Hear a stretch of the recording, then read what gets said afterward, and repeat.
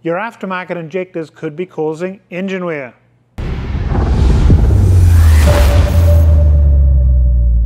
And today I'm going to do a fairly lengthy talk about what makes a great direct injection injector. So let's start off with a stock Honda injector and take some measurements and see what it can do.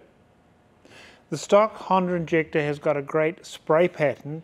It's got what we call a 50-degree cone angle, whereas the spray comes out at the end of the injector at 50 degrees. But it's got something that you're not aware of, and that's called a bend angle. Now when this is put in the cylinder head, it doesn't spray straight out. The nozzle at the end is designed to bend the spray around about 20 degrees so that it sprays more directly down the cylinder, so to get better evaporation so that it doesn't wash oil off the cylinder bores. You get better atomization and you get cleaner fuel burning, and this is what you need for your engine. So this is the stock injector. Now let's compare this with other injectors on the market, which is the Hondata 1530cc injector, and let's compare it with a competition injector to find out what they do and how they do it. The Hondata 1530cc injectors have a cone angle of 49 degrees, which is 3 degrees different from stock. It's almost the same as stock. And the Hondata 1530cc injectors have a bend angle of 18 degrees. Again, almost the same as stock. The competition injector has a cone angle of 36 degrees, so it's quite a bit narrower than the stock Honda injector, so the evaporation isn't as good, and it has a bend angle of 8 degrees. So the competition injectors are very, very much like a fire hose. Now, we put a special mesh under the injectors and we spray them through the mesh to measure where the fuel was going. So have a look at this and you can see where the fuel is going in your cylinder according to the kind of injector. Now, the difference between stock and Hondata injectors and the competitions is the way that the holes are machined and put into the end of the injectors.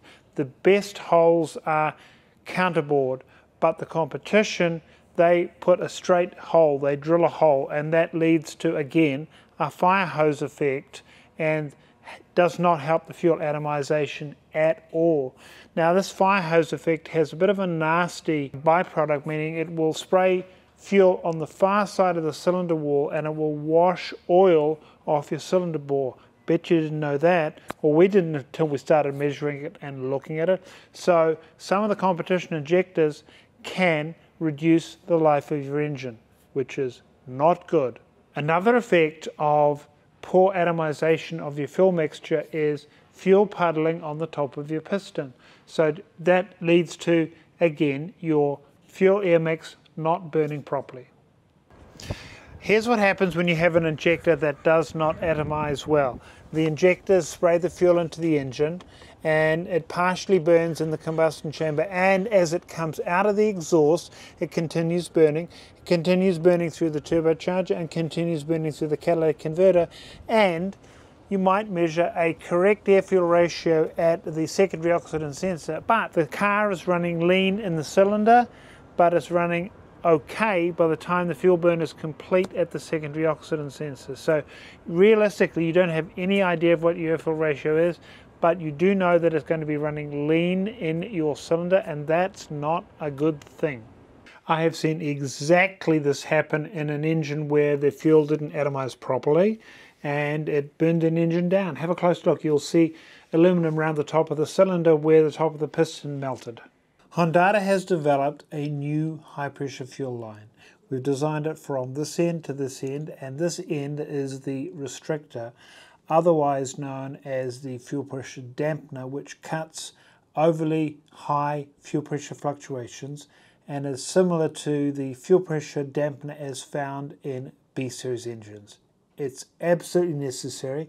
We have designed this to provide enough fuel volume for flex fuel or for over 650 horsepower of race fuel. Drilling out this restrictor is not advised because it could make your engine less reliable. Competitor injectors can lock up. In this case, here's one competitor injector locking up at 210 bar. Your injector locks up, You run lean and you can cause injector or engine failure. You do not want that. Whereas we have tested our 1530cc injectors to close to 300 bar to make sure that they'll function reliably for you. Increasing your fuel pressure reduces the volume of fuel your fuel pump can supply. I tested this out on a Civic and a Prelude a long time ago, and at 35 psi, for example, the 99 Civic Si fuel pump could deliver enough fuel for 400 horsepower, but at 75 psi the volume of fuel dropped so that only 200 horsepower could be made. You might think that high pressure delivers greater volume, but it doesn't. This is my garden hose flowing a fairly large amount of water, but let me change the pressure and see what it looks like.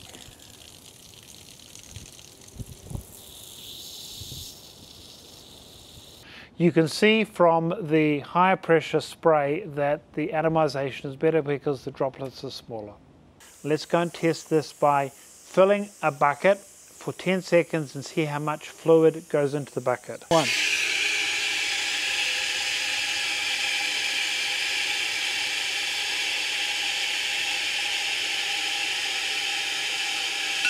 We're going to mark the level of volume of water for the high pressure test, and after this we're going to do the low pressure test. Okay, let's rerun this test using the same bucket at the same hose at lower pressure.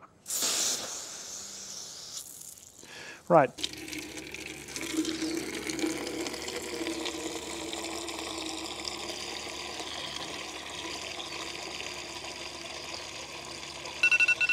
And as you can see, the volume of water flowed at lower pressure exceeds the volume of water flowed at the higher pressure.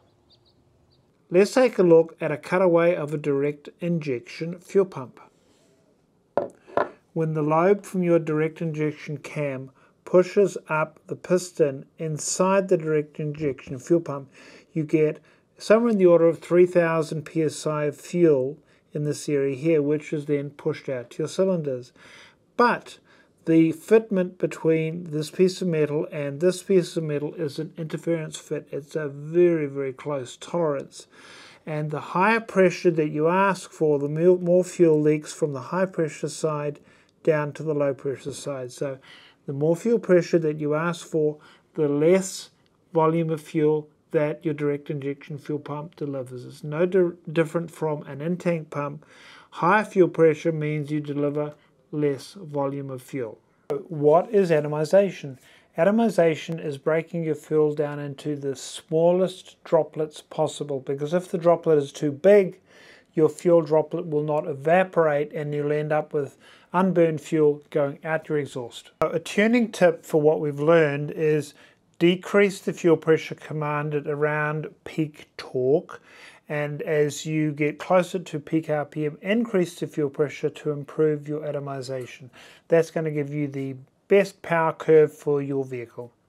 Tuning high horsepower direct injection engines can give you misfire, and this is something that a lot of you probably haven't come across before. It's when the fuel injection event overlaps the spark event. So the fuel is still being injected at the same time that the spark is being ignited. So what you have to do is you have to start the injection a little bit earlier to allow time for the fuel to get into the cylinder and evaporate. Here's how you tune out misfire. What you've got to do is start the injection early. So there's a start of injection table you can use to start your injection 5, 10, 15, 20 degrees earlier.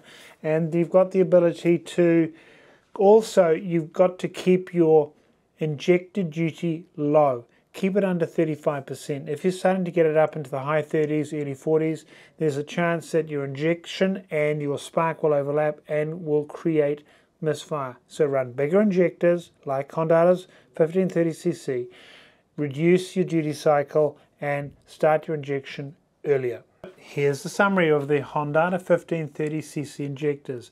They idle well, they get a great air fuel ratio, they can make over 615 horsepower with flex fuel, and they can make over 650 horsepower on race fuel. Available now from any Hondata dealer or from Hondata's online store.